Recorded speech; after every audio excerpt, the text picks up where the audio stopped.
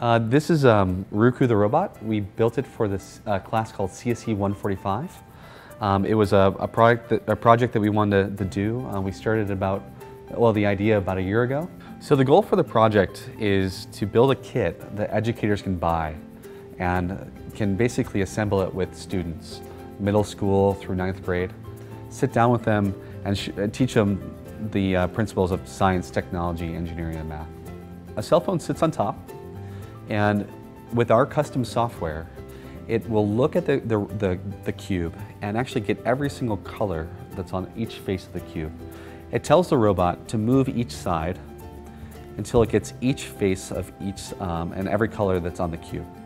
It builds a 3D representation of the cube in the iPhone or smartphone software, and then it sends that representation of the cube to the Raspberry Pi, and the Raspberry Pi then can solve the Rubik's Cube and then send the motors all the commands necessary to solve the cube.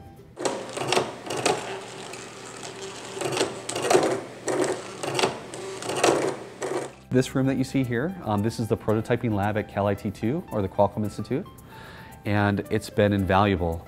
We get to use the drill presses, we get to use a lot of the machines in the back to be able to cut the aluminum, drill holes. We even were able to use the laser cutter to cut our acrylic. Without them, we wouldn't be able to make this. I'm not alone here. I actually had help from Jonas and Will. Because this is more of an electrical engineering aspect, or project, we really needed the help of Will as the electrical engineer. He designed the circuits. He did a lot of hard work in making the actual motors talk to the circuitry. And me and Jonas were able to do all the software necessary to interface the two.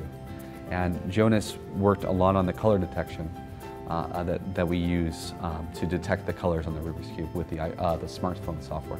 So I posted this online on Facebook, and the response I got was amazing. A lot of teacher friends that I have said, we want one for our classroom. A lot of people I know, I want these for my kids. I think this would be a really cool thing to have. And who wouldn't want one of these on their coffee table? A couple people even told me that they wanted one for that purpose.